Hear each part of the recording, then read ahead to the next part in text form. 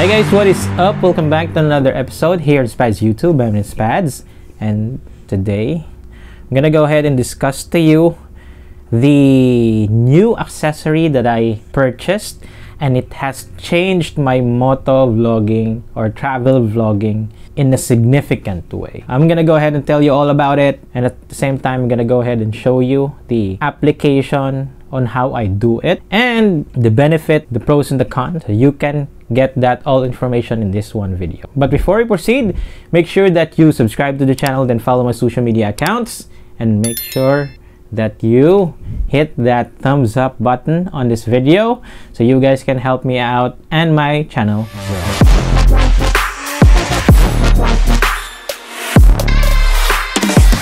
Okay, so we all know that every time that we go out and do vlog, moto vlog, adventure vlog, travel vlogs, lahat ng vlog, it's always a hustle and a pain when we are transferring from one accessory to the other. Now, the accessories that I found makes it a lot more easier to switch to different accessories that you have. Okay, so without further ado, this is the Ulanzi magnetic quick release base switch mount adapter for your action camera or for your GoPro. Ayan, medyo ang haba ng title. So basically, what does it do? So I have two accessories right here, or mounts. I have the neck mount and I have the monopod. So if I go ahead and switch from the neck mount to the monopod, I just twist, take it out, and then twist, and voila! It's that easy and quick to transfer from one accessory to another. How much is it and what's included in the package? It's around 319 pesos. I don't know how much it costs on the non-Asian countries, and that includes 4 items inside. You have your lock mechanism for your GoPro, and then your magnetic mount. You have 2 separate adapters. You have one for the GoPro mount, okay, yung parang dalawang ngipin, that's for the GoPro, and the other one is the adapter for your tripod or for your monopod. Let me go ahead and show you here on the actual accessory. This is the magnetic adapter mount for the GoPro. Kasi this is for the GoPro. Ayan, this mount is for the GoPro. So this is the adapter, magnetic adapter. Put it in and then screw it, and then you're good to go. The other one is what I've put on my monopod right here. Okay, this is the tripod or monopod adapter. So you just screw it in and then you're good to go. So why should you buy it? So the main reason is that it's fast, it's quick, it's less hassle, and it's very convenient. Kasi you'll just have to set up for all of the mounts and then you're good to go. So this time, let me go ahead and show you how easy it is to switch from one accessory to another. This time, I'm gonna be demonstrating on how I do it on my moto vlogging. Okay, so let's go. So this time, I'm gonna go ahead and demonstrate to you how easy it is to transfer from one mount to the other using the quick release magnetic adapter mount from Ulanzi. First thing I'm gonna do is I'm gonna go ahead and mount the neck mount, okay, because this is my main mount when I'm doing a point of view recording. Okay, so ayan, neck mount is up. All you have to do is just put on the camera. Then after that, syempre, put on the helmet, mount the bike, then I'm gonna go ahead and start vlogging. So ayan, after vlogging, syempre I'm gonna stop. If I decide to switch from a point of view into a third-person view, front-facing camera, all I have to do is just stop, take out my camera, okay, and then put it on my handlebar mount, and then start, you know, moto vlogging again. So it's really that easy. After that, when we arrive on our destination, it's time for me to dismount the bike.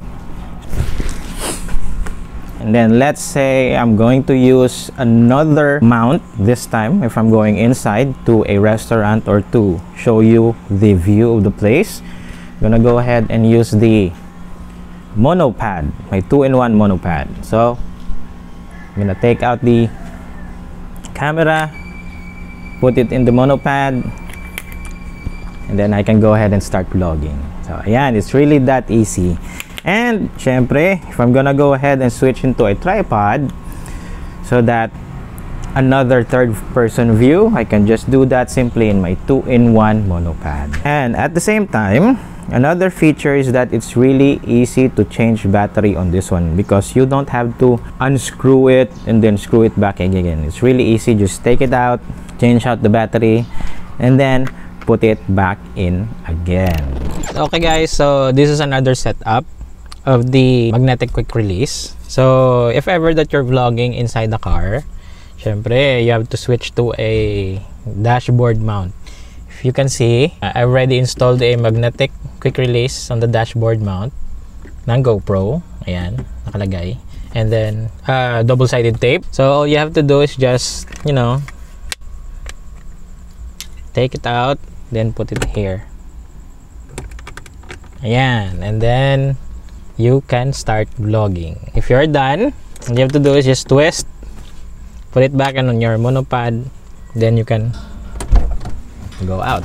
Okay, so those are the real world application that I can think of that you can do with the quick release magnetic mount. Pros and cons. Let's talk about the pros. Syempre, as I mentioned earlier, it's fast, it's convenient, and it's really easy. Syempre, it eliminates the need of bringing extra accessories or locks when you are traveling. The only downside that I can think of is that if you have a lot of accessories that you want to use, you'll have to buy an extra set of magnetic adapters. Kasi the package can only cater for one tripod adapter and then another for a GoPro adapter. So isa-isa lang. So for example, right now the one package is only good for one neck mount in my case, and then one monopad. Ayan. If I'm going to use the GoPro mount on the car, I need to use another GoPro mount magnetic adapter. So, kailangan kong bumili ng isa pang set. Maybe you're asking, how many sets did I bought? I already bought 2 sets, okay? One set is that I'm using right here. And then the other set is for my travel vlogging. Kapag hindi ako nagmo-motovlog and I'm just focusing on my travel vlogging, I have that other set up for my GoPro Max or my 360 camera. Okay? So that's the only downside that I can think of. Other than that, it makes your life easier, faster, and less hassle when you are vlogging. I'm gonna be creating another video to update my motovlogging setup for 2023 and another video for my travel vlogging setup for 2023 as well. So make sure that you subscribe to the channel, then follow my social media accounts, and make sure that you hit that bell icon so that you'll be notified every time I upload a new video. Okay guys, so ride safe, travel more. I will see you in the next video. Bye.